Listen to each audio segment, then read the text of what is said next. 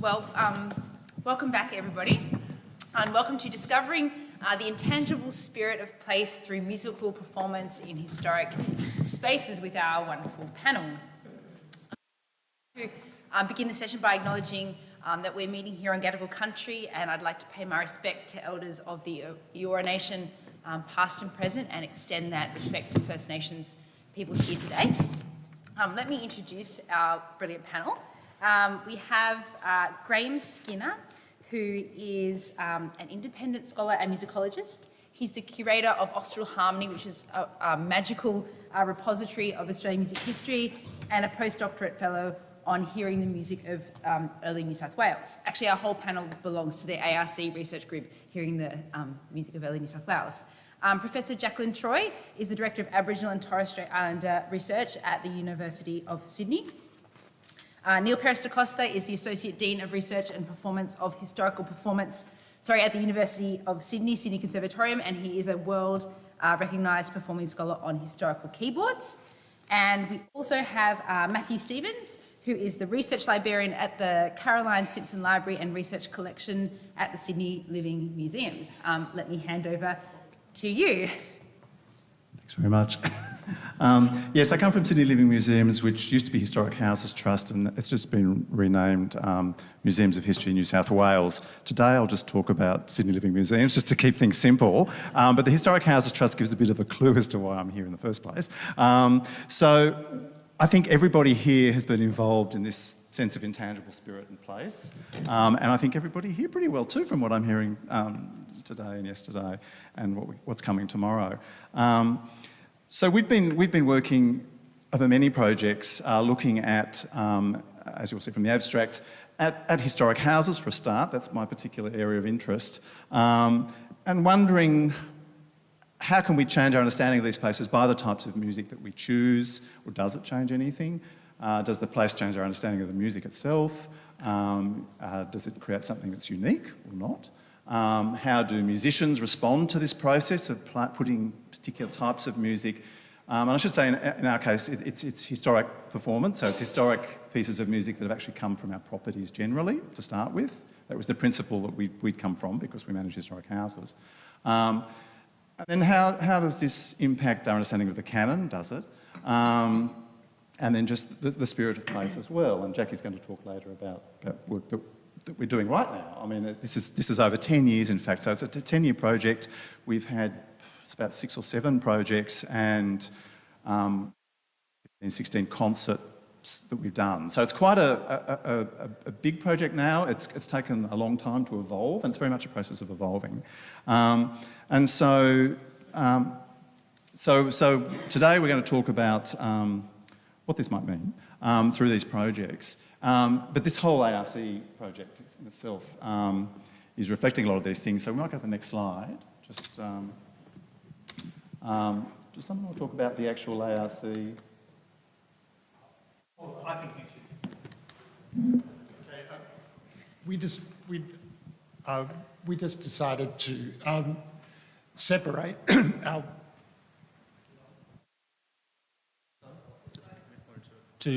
our work into 3 separate strands. Settler colonial art music, which basically means concert music, house music, theatre music, anything that's composed in a traditional sort of word, notes and words on paper sort of way. Then popular music, there's quite a lot of crossover in the colonial era with art music. But there is also a lot of music which they used to call in those days national music. It's what we would call these days folk music, or part of what we would call these days folk music. In other words, traditional songs, or songs that are not written down or never were written down as musical text. They might have a tune that's borrowed from something else with a new set of words, and it takes on a life of its own. A very good example in Australian tradition is the later song Click Go the Shears, for instance, which is based on a tune written by an American composer in the Civil War time called Ring the Bell Watchman. But it's become an Australian folk tune through use. So that's the second layer. And then the third layer, we were very interested in a series of musical transcriptions of Indigenous songs from all over Australia, but most particularly for our project in New South Wales. There aren't many of them, but these were melodic transcriptions of Indigenous songs written down in the first half of the 19th century. And we're interested in looking at those as the basis for creative re-performances today by Indigenous people. And this is what Jackie will be talking about especially. So, as I said, the impetus for the organisation that I work for is from the houses. So the houses are collections. They're full of stuff. It's not from the music perspective to start with. That's a particular interest of mine, but not of the institution as such. And so we, as I say, this has been going for 10 years, and it really started with the acquisition of a building, Throsby Park in Mossvale, which had a library and some music in it. And we acquired this music, started looking at the music, I thought this is really interesting, we need to know more about it. And so we actually employed Graeme in 2011 to give us an assessment of Throsby Park's music. We thought, okay, we better check in the other houses as well. So we have a fantastic collection at Rouse Hill Estate, which is a house built around 1820. 5 generations have lived there, they haven't chucked a thing away. So it's this incredibly layered, very fragile, very complicated interior and stuff. And so about 1,500 pieces, I think, are in that house, which is pretty wonderful. And then we have Marugal, which is down at Nowra, which is a very Scottish house, a women's house. A lot of women lived in that house. And again, full of national Scottish music, sort of typical Scottish music from the late 19th century. But there are sort of intriguing notes in diaries about some of the young women going and singing to their Scottish relatives. And she'd say, I sang 50 Scottish songs. And you can tell it's something different to the national things that they've got in the house. We can't capture that. We don't know what they were doing, but you can tell it's not the same thing. She'd never been to Scotland, by the way. She's just learnt this from family. So we had these houses. We asked Graeme to actually do a report on all of this music.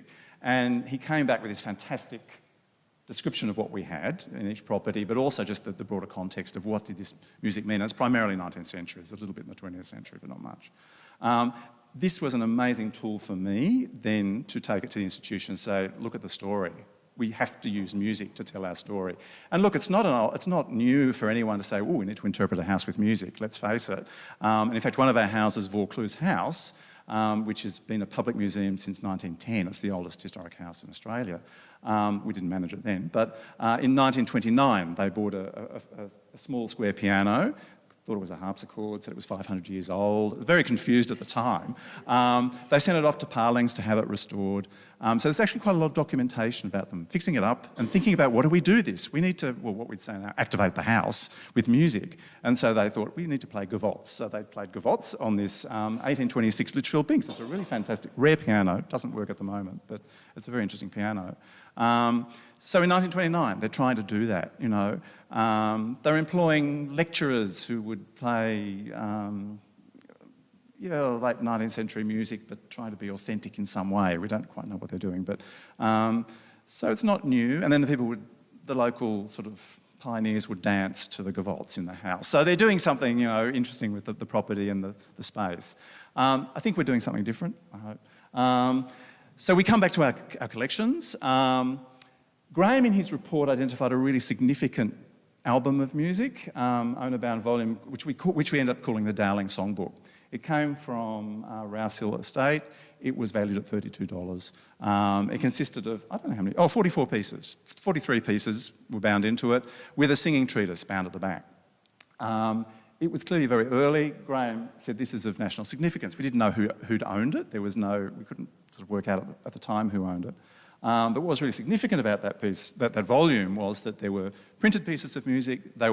They'd clearly been, most of them had been acquired in Sydney in the 1830s. They had Sydney music stamps, some of the earliest retailers at the time.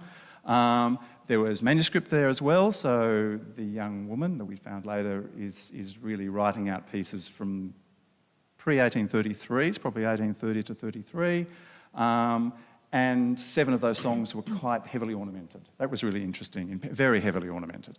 And then the singing treatise at the end, we haven't found another copy of it. It's British, it's published in London. It's not wildly interesting or different to what else was being published at the time, but it's the only known copy and bought in Sydney. So we had all these tools for something really interesting, we thought. And so then we got Neal on board and said, right, what are we doing with this, you know? And so the Dowling songbook became the Dowling Project, and you might like to talk a bit more about your perspective from the con. So we were happy we had the volume, we had the house, but we'll get to that. But then Neal sort of thought, well, what can I do with our students and this volume? So, yes, when Matthew showed me the book and I saw the markings in the music, it really struck a chord because, of course, that's what I've been doing, sorry for the pun, looking at artifacts, you know, looking at what performers have written into their scores and things like that and trying to reimagine how that music might have sounded. And, of course, we've been working with the early music ensemble here for many years, since 2005, and looking for projects to do. And mainly we've been doing canonic works from the Baroque period and the early classical period on period instruments. And more, as time has passed, we've been thinking about the sort of practices that performers in that era used and trying to go beyond what we have normally heard even in our, you know, the best HIP recordings, historically informed performance recordings. So this artifact was very interesting for us, and we just had a chat about it and said, let's do a project, which could involve our Conservatorium undergraduate and postgraduate students as far as possible. And that's how it all came together. We made it one of our early music ensemble projects. Everyone had to be involved in it who was studying here, and it involved working out what songs we could put together. The idea was we were going to perform it in the kind of environment that these songs would have been sung in originally, and the best one for that was Elizabeth Bay House, and in the parlour, I believe, in the drawing room, and we'd never done this with the students. Of course, they're just used to putting on concerts in this hall or in Verbruggen Hall, which are completely different, really, in atmosphere and even in acoustic to the sorts of places that music was performed in. But the most important pedagogical tool was that we could give the students copies. In fact, Matthew organised a tour of the Caroline Simpson Library for the students. That was the starting point. Showed the original, the book, and they were able to sort of leaf through and look at the markings, and that started this kind of process of imagination of what this might have sounded like. And actually, the markings were completely stunning, not just ornamentation where words like rose or round would have these incredibly difficult ornaments written around them, things that even a professional singer now would find difficult to do, so let alone students. But also, they had breath marks. We think they're breath marks. We had lines showing portamento, and I can't think about any other things, but those were the main, appoggiaturas, trill signs, little essential ornament signs and things like that. So really fascinating. And of course, for us, we'd never explored music making in New South Wales and Sydney of that period. It's always been, what happened in Handel's time in London, or, you know, Mozart in Vienna, that sort of thing. So we thought this could be a rich experience for our students.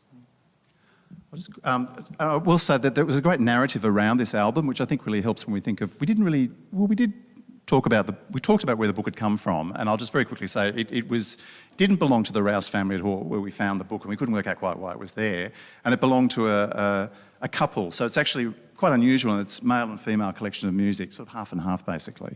And it was the daughter of John Dowling, who was the first industrialist basically in Australia. He brought the first steam engines to Australia in 1810, incredibly wealthy. And so this was the daughter, and she was putting this collection together in the 1830s.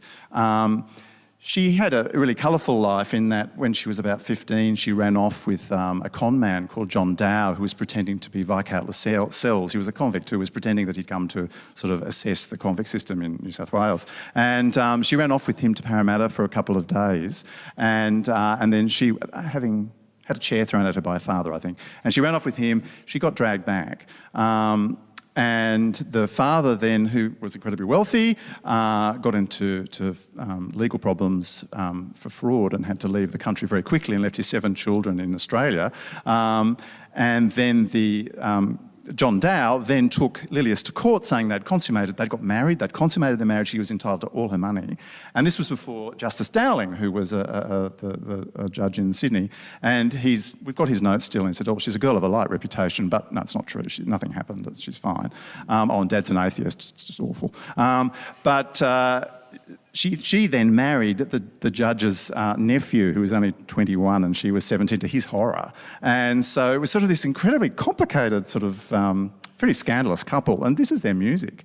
And then Willoughby was an alcoholic, and it was just a very complicated life they had, and he committed suicide when he was 37. So it's sort of got tragedy, it's got romance, it's got everything in it. Which we did share with the students, but it wasn't actually part of the big narrative of the program, which I think if we did it another time now, you might have had more, we've learnt more about the couple and even the songs that are there and how that might reflect on their sort of emotional states often. It'd be quite fun.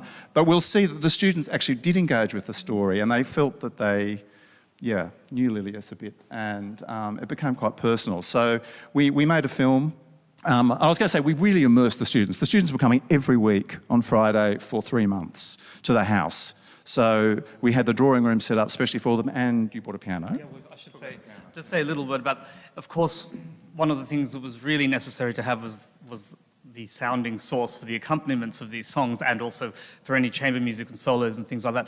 And we didn't have one at the Conservatorium, although we do have a collection. And luckily at that point, someone we know in Perth said to me, he's a piano tuner and maintenance person, said, oh, my old piano teacher has an 1830s English square piano and she's had it there forever, it's in its original state, nothing's changed on it, and she wants to sell it. And it was just so well timed, and so through an internal grant here from the Conservatorium, we managed to purchase that instrument, so we have that here, and we moved it from here to Elizabeth Bay House because there's no working piano there at the moment.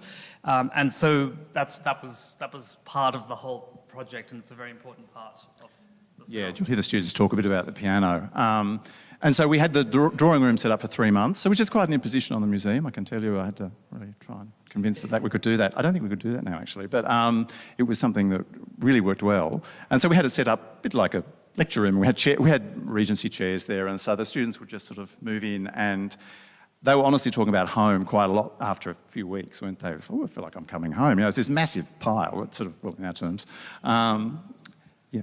So I think we should play the video of the students. I think we'll just play, it's 5 minutes of the students talking a bit about. Yes. Project, so he might like to say a few words, and of course Danny also was involved in it. Just the next slide with Arno back and next one.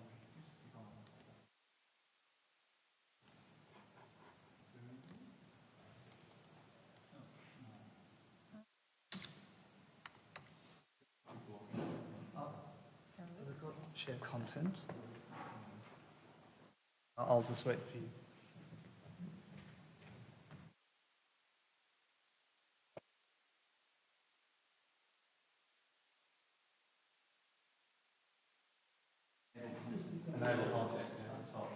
There's able editing.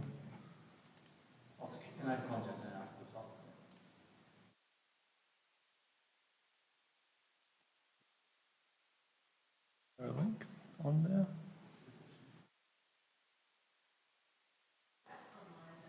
I'll say, there you go. Right, I'm going to quickly just also.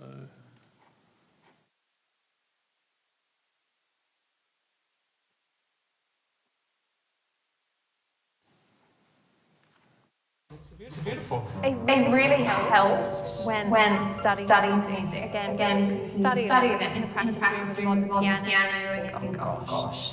Some of these ornaments are real. I don't think it's found kind of strange. And then when you step into the drawing and you see even just the nature of the ornaments on the cabinets and all the frames and paintings. And suddenly the sound world Lilias has written in, added to music, makes so much more sense.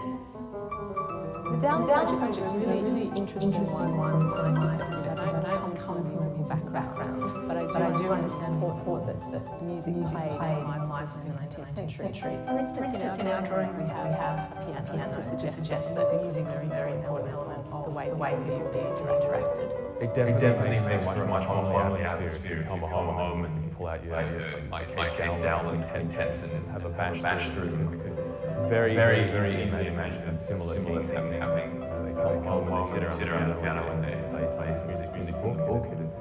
It makes for a much more homely atmosphere, I say. A lot of my family is quite musical, so we'll have a gig like my uncle, he plays violin, and my auntie, she plays guitar and viola and everything. So we'll just have a strum and stuff in the label, which is sort of a little bit similar to what we're doing there. For me, it's really exciting to have a project like this take place in a home like a house. So have students come and play instruments from the period. Playing music that we know was played in Sydney at that time, essentially in interior, very similar to Dowling's interior. It adds this wonderful element that is so difficult to recreate. Playing in Elizabeth Bay House has been probably one of my favourite musical endeavours in my tertiary career.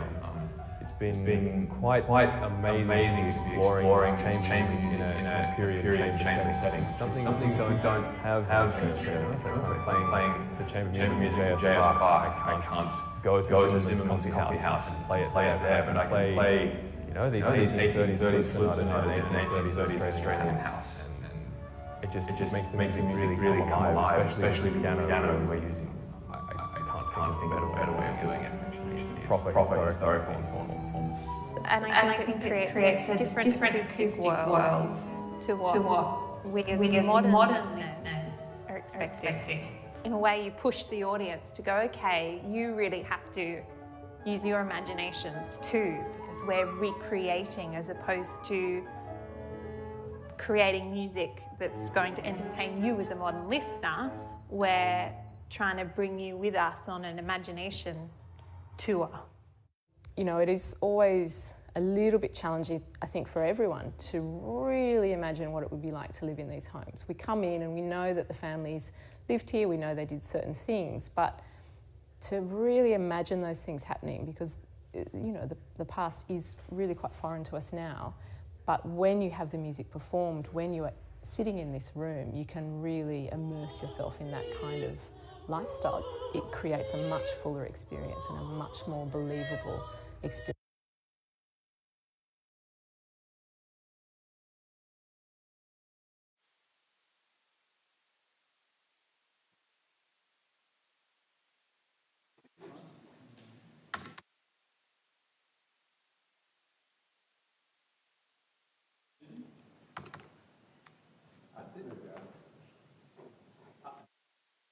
Okay. Just very quickly, this is another program we work with Angela Shane's here, Danny and Neal and Jakelin from Scotland.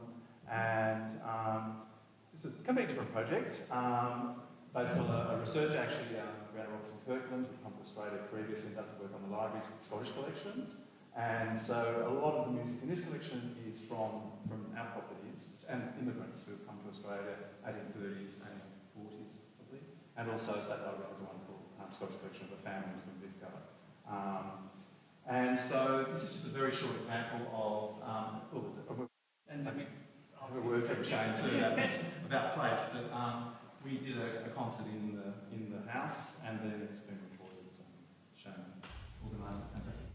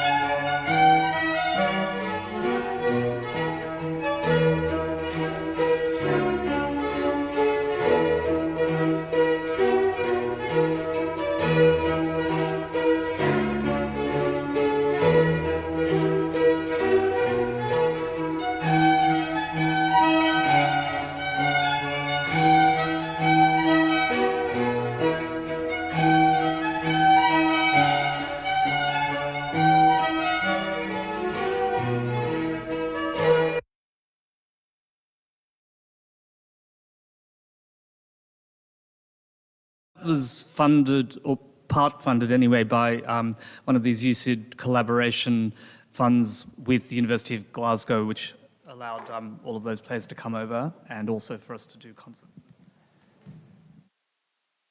Shall I just hover here? Okay. So I was just trying to think about a couple of words that might be, I guess, meaningful about this snippet. So one of the things that I guess I found important about this project was in a lot of Australian history we often talk about the British influence in Australia, and sometimes it camouflages many other cultures which are contained within the word British, Scottish being one of them. And even within the word Scottish you have a whole heap of subcultures you can go in and dissect. You had, as part of this project, a song sung in Scots Gaelic, and so that was, a really interesting sort of multi-layered component about this project. The other thing was that when you come in and inhabit a space like Elizabeth Bay House, like I'd never been in that house before, you always just feel as if you're sort of, it's just the tip of the iceberg when it comes to actually knowing the space. And one of the things for me about bringing historic music to historical houses in Australia or other spaces is that you actually need to take time. It's a little bit like the practice of music. You actually have to go back again and again to actually start to become familiar with the space and allow the house to actually become a part of the project. It does sort of immediately impose itself on acoustics or, the choice of piano or many other things, but for the house to actually be present, or for the land and the space itself, it's that time thing. You have to take the time. So, hopefully that was the first of many, I should mention it's a Scottish house. It's Alexander Macleigh's house. So it was a very, very Scottish house, and they did play bagpipes, and they would have understood Gaelic, and even though they were quite sort of upper class, it would have felt very real to them to hear that Scottish concert, I think. They'd been there.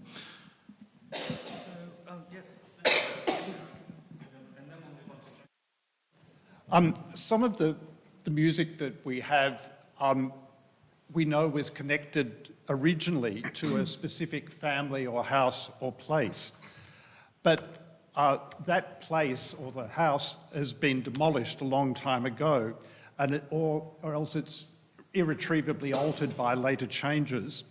And it's a case of what you might have of real music being attached to ghost houses. And to illustrate this, I just want to quickly introduce you briefly to three of the earliest surviving pieces of settler-composed art music connected with Sydney, dating from the 1820s and 1830s. Here is the very earliest composition that survives in a manuscript. It was composed early in 1833 by a man who called himself William Joseph Cavendish, a London professional musician originally, who had just arrived in the colony after spending a few years in Mauritius. It's a set of ballroom dances scored here for piano solo, a standard set of 5 quadrilles with 2 waltzes added. And you'll notice that he's given 2 of the quadrilles local Indigenous titles. At the top, Curryjong, and down towards the bottom, Woolloomooloo. They survived because he sent the manuscript with a covering letter back to his wife in London, and the family kept them, and finally a descendant donated them to the State Library about 10 years ago. The covering letter is dated Parramatta, April 1833, and though we have no idea of the house he was staying in at the time, we do know that he described the place as a sort of paradise, compared anyway with the sort of poor districts of London that his family lived in, where there were ample supplies, he said, of oranges, grapes, figs, apples, pears, flowers and fruits all year round. The pigs feed on peaches and the dogs on rump steaks. It's a land of plenty where no one needs to starve or beg. So that was Parramatta as he saw it in 1833. And so here just a very short example of Curryjong. Thank you.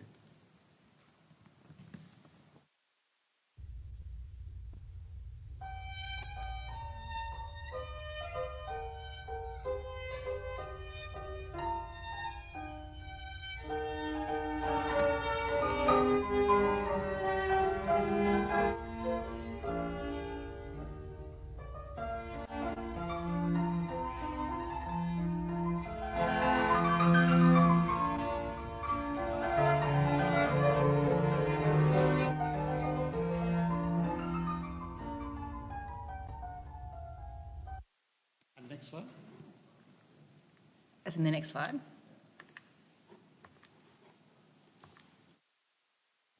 No? Okay, so the second example is the very earliest surviving settler composition of all in any media. It survives in a single copy of an edition printed in London around 1830, where it is credited to have been composed by a lady at Sydney. A little bit of searching allows us to identify that lady as Mrs. Tempest Margaret Paul, wife of one of Sydney's richer merchants, who appears to have composed it in or around 1826. She called it currency lasses. That's a term for a settler girl children who were born in the colony rather than in Britain. Mrs. Paul had a particular currency lass in mind, her granddaughter, recently born in Sydney. In mid-1826, the Pauls moved into a new house in a newly built row of terraces built by the property developer Sir John Jamieson on the corner of George and what is now Jamieson Streets in the city. And they threw a housewarming party that was also a christening party and ball for their granddaughter, the currency lass. Next slide. Oh, sorry, one back one. Yep. And the row and the house have long since been demolished, but we do have an image of what it looked like from a book of Sydney street scenes published in the 1840s. And next slide. And finally, another set of dance music, this time dating from 1835, published in Sydney by the Irish-born music seller Francis Ellard, a set of Australian quadrilles dedicated to Miss Mary Healy of Enghurst. Enghurst was a recently completed mansion in what is now Paddington, and parts of the house do still survive today, though so much altered that they're unrecognisable and not accessible to the public. However, we do have an image of what the house looked like from the from the architect's original drawings for the building. So, just to remind us of the house that we've lost, but the music that survives. That's great. And I think that's kind of the end of the Dowling and the projects that we've been doing in EBH, just to give you a bit of a sense of it. That last little excerpt we heard was from a concert that we did in February this year, which was one of the sort of outputs of the Discovery project. But I'm going to now go on, pass you on to Jackie. Right. For a really wonderfully important part of our projects.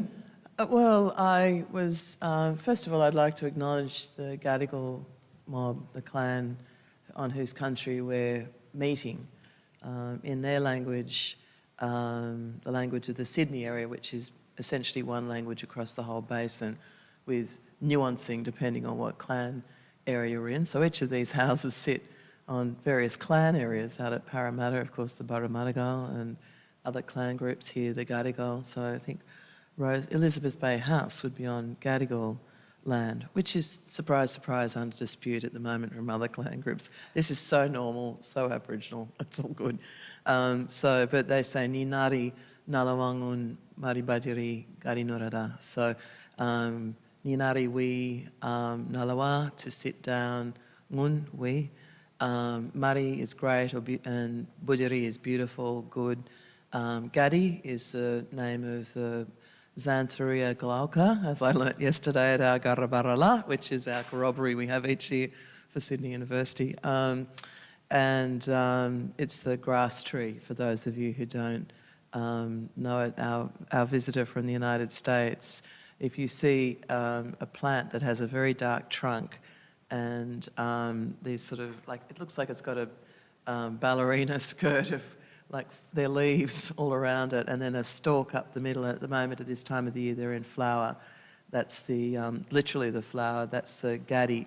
So the mob here, the people here, we don't mean gangsters, we mean the community, we say mob, are responsible for the increased ceremony to keep that plant going, because it's such an important thing. We all have important things we have to do in our country. We've got visitors from the top end, I believe, with us today, who many of whom still continue these practices, and we're bringing them back into use in our countries down in the southeast.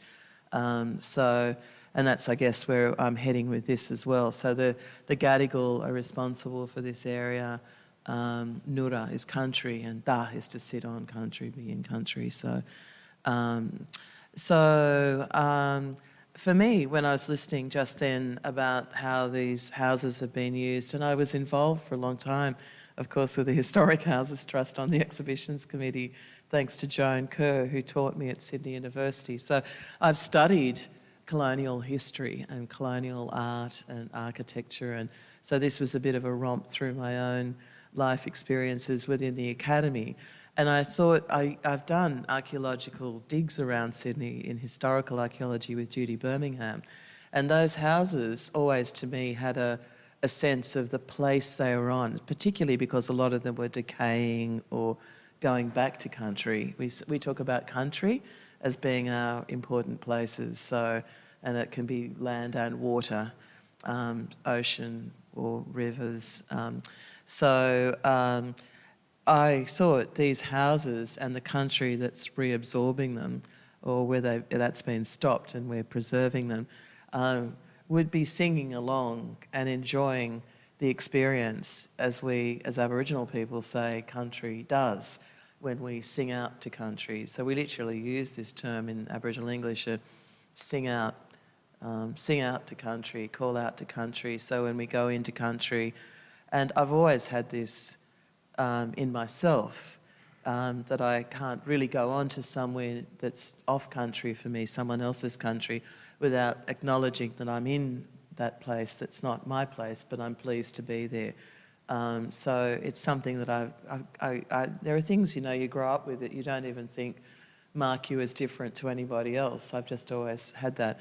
So one of the things through this project is that me and my mob, Ngarigu, I'm Ngarigu of the Snowy Mountains in southeastern Australia, where the ice mob, in Australia we talk about desert mob, saltwater, freshwater, and we're the ice mob. There isn't much ice in Australia, not like there is in my country.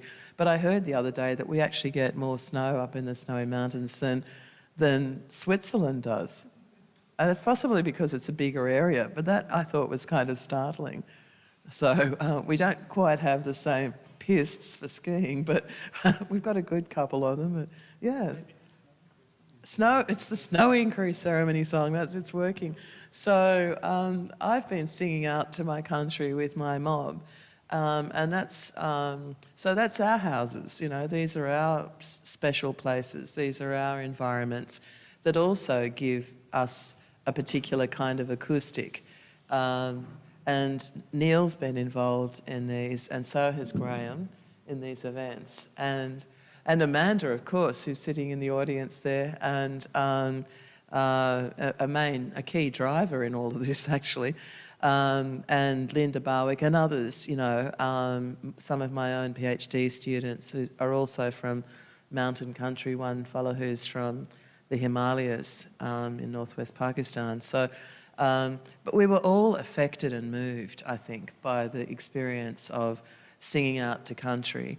And the Ngarigu Nation Indigenous Corporation, all these corporations we have now as Aboriginal people, but that's a group of that works also with Tumbarumba in the Snowy Mountains to sort of bring us together to be able to do things like cultural things and survive as people. So we started from this spot of this document, which is, correct me, Graeme, if I'm wrong, the first published piece of music in Australia. Yes, exactly. Thank you. There you go. I'm a quick learner. Well, it's taken me 2 years to learn that, but 1834. So this man called John Lotsky, who was very interested in us, but also interested in the environment and geology and plants and everything else.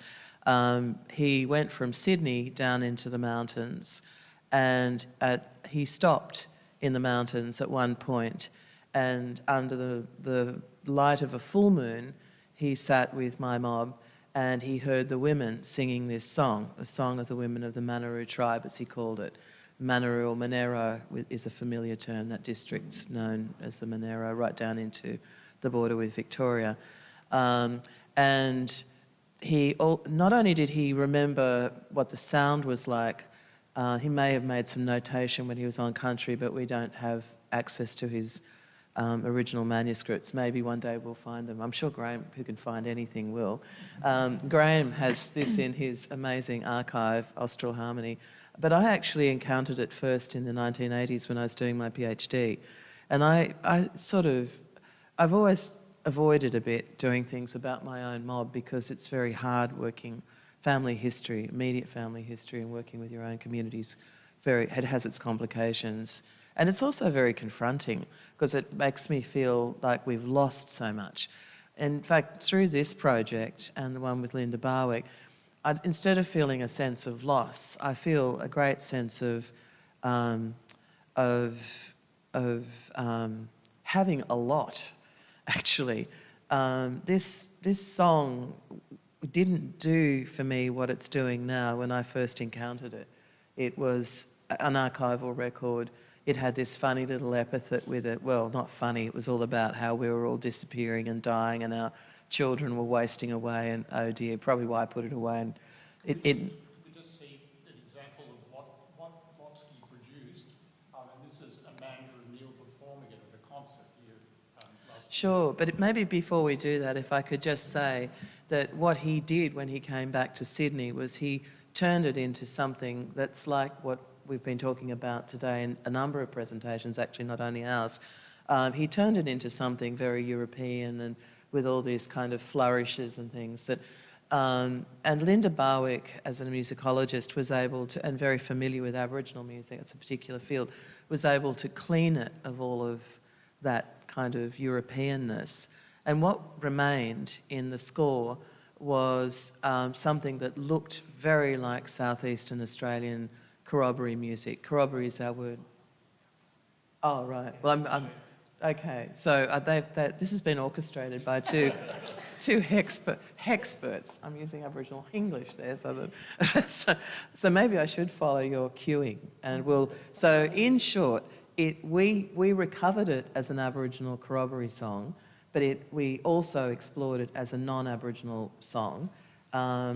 Well, yeah, and I'm sure that the houses where it was performed would have sung to that tune, but my country sings to the tune of what we're doing, and it does bring the snow. I sang it yesterday, instantly cold.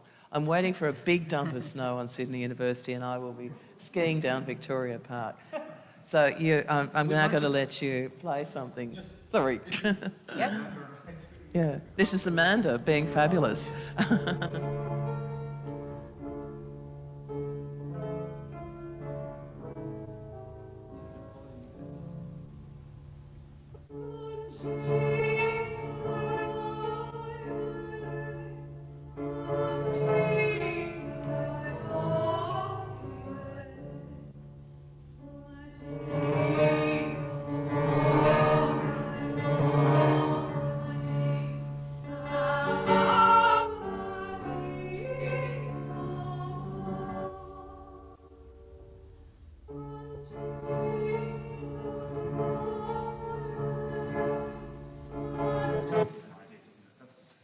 And Amanda felt a bit funny about singing this, didn't you, Amanda? Because it felt so wrong in a way to you. But in fact, to me, it's I kind of love it. It's very beautiful, and your voice is lovely.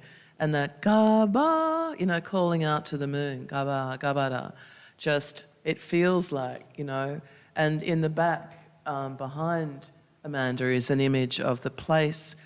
We actually recovered exactly where this would have been performed in 1834, and that's on. So the image, that one behind Amanda. Why I like that was because it looks like the picture's sort of vibrating. The country's embracing this song, But that's on a bend of the Snowy River, at a place called Matong, near Dalgety in the Snowy Mountains. So that's Amanda singing in this very European way, but it still resonates for country, I feel. So it preserves it. Please do. Yes, feel free to talk. Well, you would have seen the square piano, the same square piano that we've been using in all of our projects, but also that was a really special event with the early music ensemble again, so it's kind of drawing all of these things together. And it was also exploring, it was part of the Discovery Project and exploring music from the 1830s or so for orchestra, but there was something around also that this, you know, if you were in Sydney at that time, you would have heard Aboriginals singing maybe around. Possibly, And we also wanted to try to, this is part of the reimagining, try to sort of change the landscape, excuse the pun, of our music making and to bring that song both in the Lotsky format, but also a little later in that concert, Jackie led the singing with some of the females from the orchestra and gave them an experience of singing the song. So it was an incredibly new thing for the Conservatorium to have that all brought together in one of our pedagogical things. So we had this sort of anti-colonial intervention, actually, and actually the audience really responded to the corroboree version. I think people really loved that version, but the corroboree one was such an intervention, and it was powerful for me too, I have to say. I felt it, and I think everyone that sang it. Linda and I, as I said, Linda worked on the music, I worked on the language as a linguist, and I reconstructed it. Look, it's using creative practice. We both used our techniques of our disciplines, linguistics and musicology, and anthropology. We imagined ourselves into the space and what would be going on at that time of the year. So it's late March, 28th of March, I think, the full moon, 1834, on country. At that time of the year, the frost is beginning and the moon gets this kind of frosty ring around it. It would have probably, I think he said it was a clear night. To see the moon, it would have been. And the river sparkles under the moonlight, and it would have been quite an atmospheric event. And the reason why we sing a snow increase ceremony song, which this could well be, it's what I've interpreted it as, is because at that time of the year you want to call the snow. And if the snow doesn't happen, all the other things that up in my country should happen don't happen. So without snow, you don't get the melt, you don't have the alpine meadows, the rivers downstream, including, we don't have very many rivers in Australia, but we have this big river system, the Murray-Murrumbidgee, and the water from the Snowy Mountains flows, the melt flows into that. So it's environmentally extremely important, and that wasn't lost on us, of course, as Aboriginal people, as people who have to care for country. You care for country, it cares for you. You care for a house, it cares for you. It makes it a home, right? So that's the kind of thing. These are similar ideas. So using word lists from the 19th century also, a little bit later than this, I was able to pull out that there's this word ku, which is snow.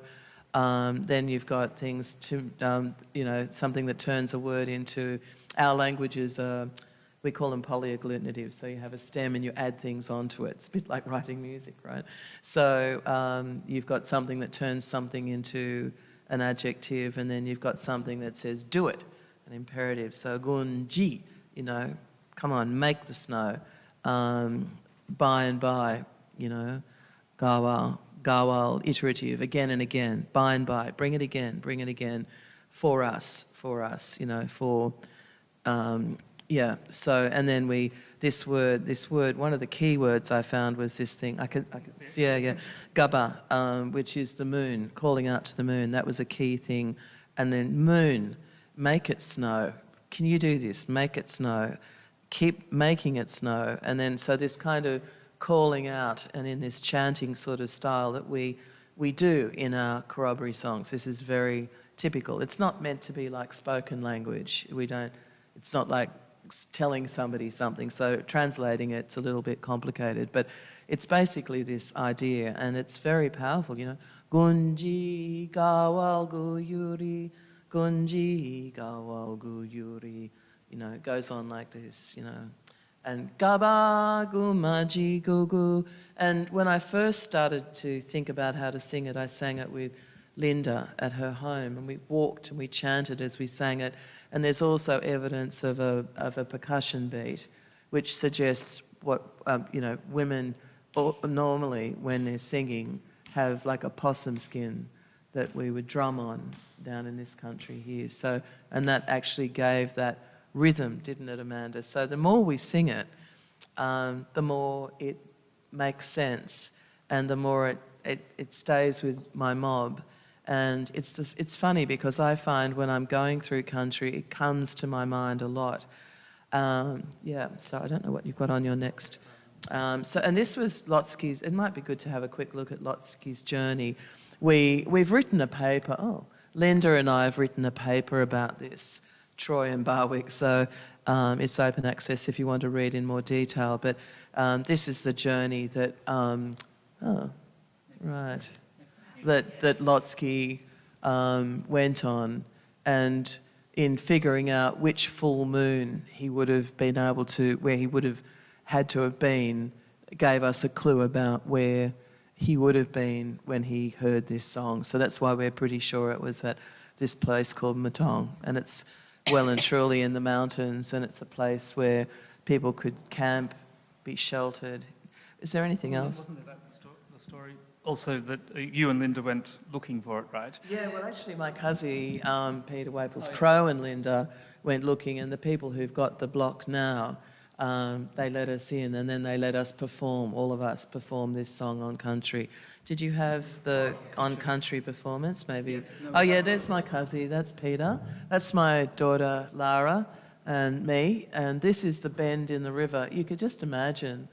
My mother actually thinks that we may have done something over where there's a quartz quarry, which is a very important rock for us, and these sparkly quartz in the moonlight, so she thought, but certainly that's the spot. We're pretty sure that's it.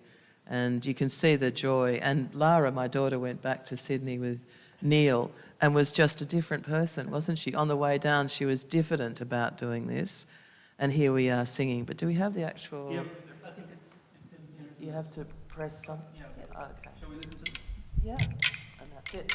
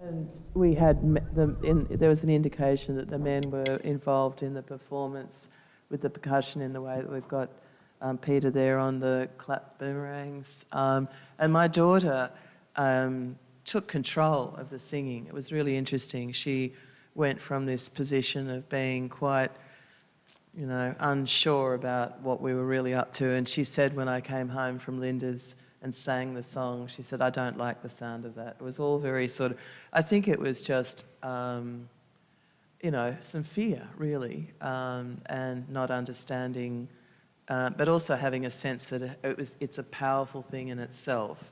And should we even be doing this? I think there's definitely an element of that. But now she's really owned it. And on the way down to the mountain, she said, because we had a fraught trip, and she said, Mummy, we have to go. This is really important. We need to do this. And then she took, because I was so incompetent with my singing, she took control of the music. And that was, I thought, this is wonderful, because my mother is handing on to her in the way that grandmothers hand on to granddaughters. And my grandmother died when I was still quite young, and she'd begun to hand information on to me, and then she died. So my daughter gets it from my mum now, and then my mum, she shares what she feels I should know with me. But I'm sort of left out of this circle. But she's building into a person who will be, you know, strong for our country into the future. So this project has had a very important impact on me personally, my family, and my extended community.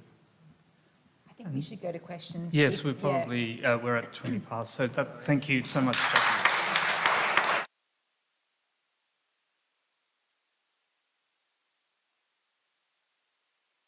Is there someone in the audience who would like to ask a question of the panel? Or online, is there any hands online? Yeah, wonderful. You want to call? Thank you for that. I don't know if this is.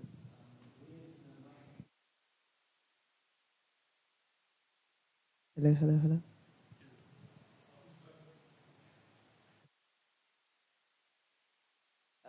Okay. Thank you for that. It was wonderful and insightful from all of you. I did have a question about the, you said how complicated it could be, the translation because of the context versus just complete sentences. And I was curious also about the inflection, like how the music and the text come together, you know, with syllables, inflection, rhythm, meter, dare I say. Well, that's a really good question. So it's complex because really, with Aboriginal music generally, as I said, it's not like spoken language. So quite often we have a separate language even for music. So there'll be, depending on what kind of context something's being sung, it will have a different kind of, there'll even be different, well, there's different language for different kinds of purposes. I've taken this as being one that is a public performance. If Lotsky could hear it, then it's probably one that most people would have access to. It was probably sung, at least the basis for it would be our everyday language, but it's not something like you wouldn't speak in the way that people were singing here. But so I've translated it fairly literally using the information we've got about our language. I could be completely wrong, but I feel pretty certain because there are so many compelling items in there. But because we have this system where, as I said, we have a stem word and then you add things onto it, who did what, where and when and how and all that, polyagglutinate if we call it, I have to be sure of what those inflections are, what the suffixing is. So again, I've used a bit of creative license, but it is using what would be predictable for my language. The breaks were really important. How, if you like, the syllabization, if you like, or the morpheme boundaries, we call it in linguistics. So the units, like gu as snow, n as the adjectivizer, yi, you know, as the iterative, whatever. Those, as I analysed it, Linda found it remarkable how it mapped onto the notation for the music.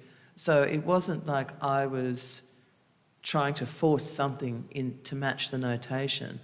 It's just as I said, okay, I think this is a separate morpheme, a separate meaningful unit here. It mapped actually onto these separate marks to create the musical notation. So it just literally fell into place.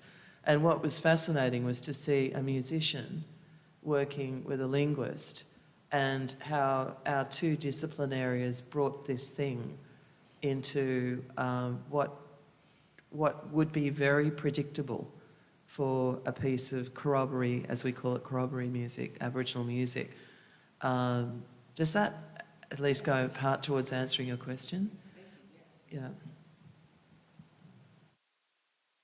Another question from the audience? Or online? Just here. Thank you so much. I had actually a question about the quadrilles and particularly the La Woolloomooloo, and was curious to know whether the Woolloomooloo in the 1833 manuscript was the same as the one in the Australian quadrille, that particular figure, or if that's known. Sorry, did you hear that? Oh, sorry. Good. Yeah. I can project. Yeah. So just wanted to know whether the Woolloomooloo. Oh, sorry.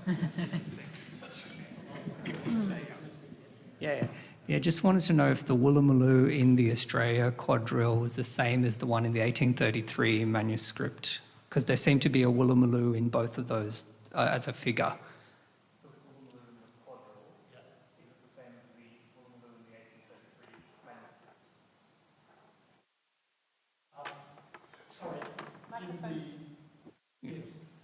No, it's not the same piece, but there were two separate quadrilles, both called Woolloomooloo. Okay. Yeah. So, in fact, what happened is that Cavendish, who did the 1833 manuscript, showed his quadrilles to Ellard, the music seller, hoping that Ellard might print them.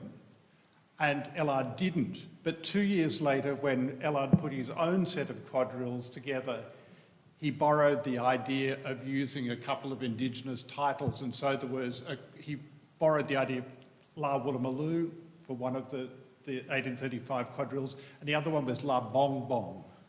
So yes, it is the same, but not the same piece of music. It's the same idea. Yeah. Can I say something about these traditional names? I was struck by the choice. So Woolloomooloo, of course, is a place where a man-making ceremony was held for young men, where the tooth avulsion ceremony would happen. So the front tooth was knocked out, just literally where we call what is now called Woolloomooloo. So for our international visitor, you might, when you're walking down that area, that's a very Aboriginal place, very important ceremonial place, and that's somewhere where other language would have been used because it's a men's ceremonial place. And Woolloomooloo is something to do with blood. So it's interesting that, as you said, I don't know how many Aboriginal people were singing around Sydney, but certainly the presence. It's only very recently in the 1830s that Australia was invaded by the British, and there were people who had spent their time in the colony, in the site of invasion, knowing a lot about Aboriginal people and having a lot to do with them. So things that are now a bit lost in our colonial past were very understood and apparent, and the use of the local language was much more extensive by local non-Aboriginal people. So words like Woolloomooloo would have had a lot of loaded meaning. I mean, that is a really, really loaded word and loaded place. Guringai, Gai is a associative suffix, and Guri people, here it's Eora, but it's something to do with belonging or connected to something, associated with something. So each of these words, I suspect, are chosen and it fascinates me that they're associated with things like quadrille, which maybe have particular significance as well culturally, like we talked about the cultural significance of particular styles of music to the people, or the dance, like some kind of, so Woolloomooloo is a place where there would have been a lot of corroboree and a lot of tension between the sexes, women wanting to know what's going on and not being allowed to, and their sons being taken away to be made men.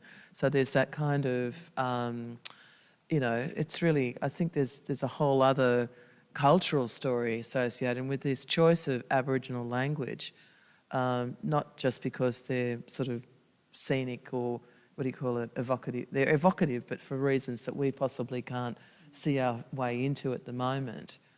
But we could with a bit more thinking through how these words were used. Anyway, that's just my thinking about the language. Yes, question from Chris. Okay, I think this is now working. Thanks. I have a question actually about the historic houses. And so if I'm wrong about this, then I apologize in advance. My understanding is that the sort of way that Rouse Hill operates as a historic house is a little bit different from the way Elizabeth Bay works. That Elizabeth Bay is sort of a curated space and Rouse Hill is a preserved space. And I was wondering if, is that by design or is that a matter of how the houses were bequested? And is that meant to teach us different things or teach us to imagine in different ways? And if you could talk a little bit about that. Yes, so Elizabeth Bay House has virtually nothing in it that is provenance to the family. And in fact, it's had, in the 1970s, it was going to be the Lord Mayor of Sydney's house. So it had a very, very opulent interior, incredible curtains. Historic Houses Trust took over and removed those, very controversially. And in fact, I worked for the Carolyn Simpson Library, and Carolyn Simpson Library Carolyn Simpson had paid for the curtains in the 70s, vast amounts of money. And so there was, wouldn't happen now, but the newspapers were full of the scandal of moving the curtains. And we took it back to based more on the idea that the family had gone bankrupt while they were in the house. It was going to be a lot simpler than the one that we were seeing. So it's a complete construction. I mean, you've got paint finishes that are based on paint scrapes, and the library is actually provenance to the family. Some of the books there are, I think there's one other object. So I sort of see that place as a representative space. So it does give you a lot of freedom. It's quite robust too, so we can do concerts there and can impose maybe. So we've done a Swedish concert about science. So Solander came here in 1770 with Captain Cook. So that was the first Swede that had visited. And so there was a whole concert with Swedish music. And Alexander Maclay was a member of the Swedish Academy, and so there were these connections. And so it's quite broad. I sort of see it as a place that you can, be more creative in terms of exploring music and themes. Rouse Hill is incredibly fragile. You can't perform a concert in there. We have done, digitally we're doing stuff. So we've got Sydney Children's Choir did a work that was composed, based on one of the songs that they found there. And so then we filmed that, and so that's online. So that's one way of doing it, I think. And then we've done stuff in the farm around the house, musically, but there won't be concerts in that house. It's too fragile. Yes, it's an example of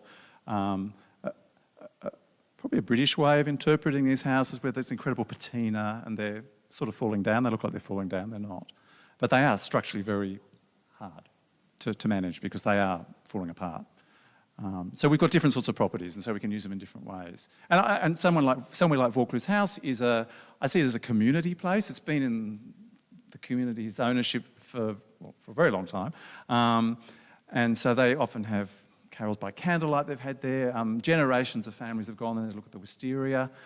So I see that as sort of owned by lots of people. It's not really it's a different way of thinking. So I think it gives you the scope to actually explore lots of different types of music in lots of different contexts within the houses. And just the idea that there can be no intervention in Rouse Hill House, that it will just eventually disintegrate, or can there be intervention? There is intervention, okay. Yeah, ongoing discussion. And I think there's one more question here, and that might be the last one for the session.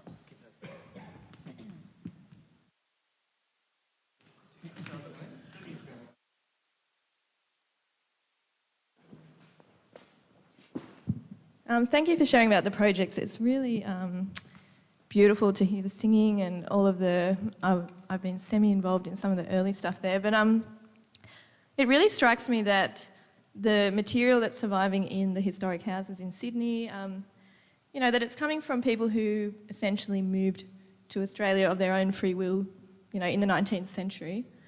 And I'm wondering, what is it in the archive that you have, or is there anything that...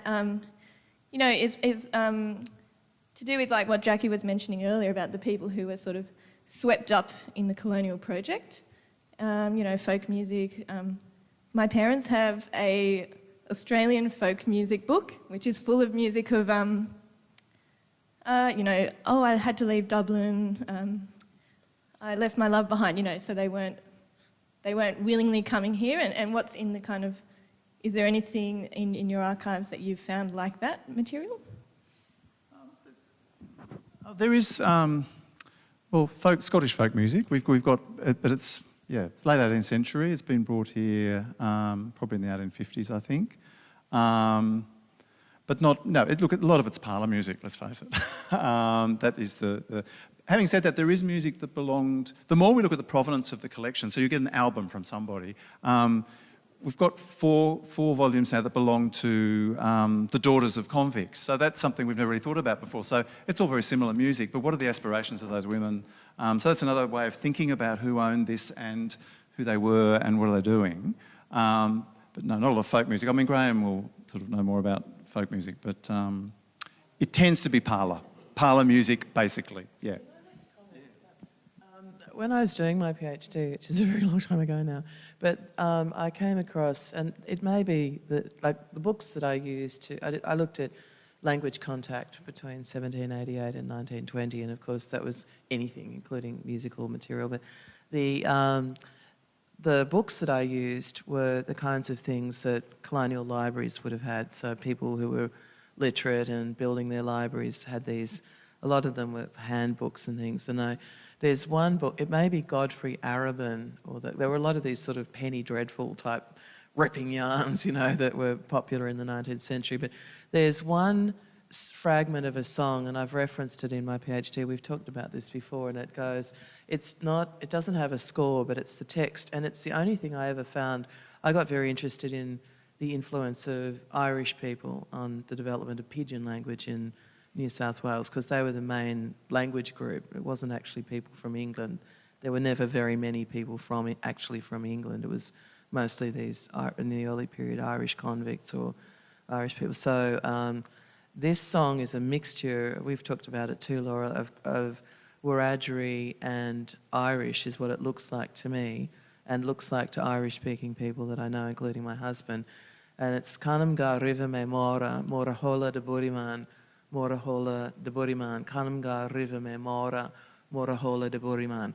So it's Kanamga River Me, come here, River Me, Mora, hand. So that's the Aboriginal word. Come here, give me your hand, Mora Hola, because of the Buriman. Buriman is Aboriginal English. Policeman, Buriman. Come and give me your hand because of the policeman. So again, back to these songs are not full descriptions as you might have in speaking, you know, conversing. Give me your hand, let's, you know, so run away. The policeman's coming. Look out, policeman coming, Buriman coming. And so, and it was a corroboree song. It's written in the book as a corroboree song, but with no score. But, you know, so there is this, there may be other fragments like this where Aboriginal people, and that's that immediate moment where someone who's Irish speaking, maybe an Aboriginal person who spoke Irish because people would have, and you know, mixed Wiradjuri with an Aboriginal English, you know, pidgin, New South Wales pidgin, to create this song, which I think is a very rare thing to have survived. And so there may be that kind of, you can almost feel the moment, you know, so. Great. Well, please join me in thanking the panel.